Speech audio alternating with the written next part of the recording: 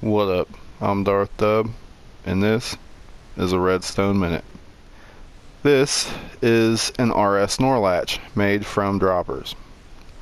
If you push this button, this dropper sends an item to that dropper, the light's on.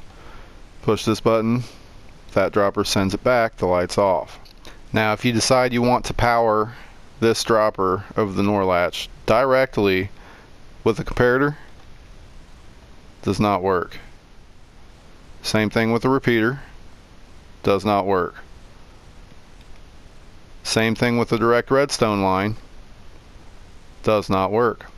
For some reason, you need a block in between in order to get this thing to work. So if you're new to Bedrock from PlayStation, I know I'm a little behind the times, but this might be a little bit helpful.